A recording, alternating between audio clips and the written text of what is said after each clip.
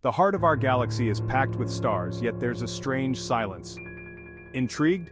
Let's explore why.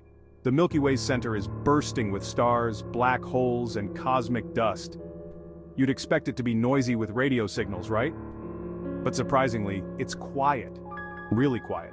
Scientists call this the Great Silence. It's like a crowded concert with no music. But why? One theory is that the dense dust clouds absorb radio waves, blocking signals from reaching us. Another idea? Maybe advanced civilizations are hiding, keeping their signals low to avoid detection. Spooky, huh? And don't forget the supermassive black hole Sagittarius A asterisk. Its intense gravity could twist and bend signals, making them harder to catch. So, despite being a bustling hub of activity, our galaxy's core is wrapped in mystery. The Great Silence keeps us guessing, sparking curiosity about what lies beyond.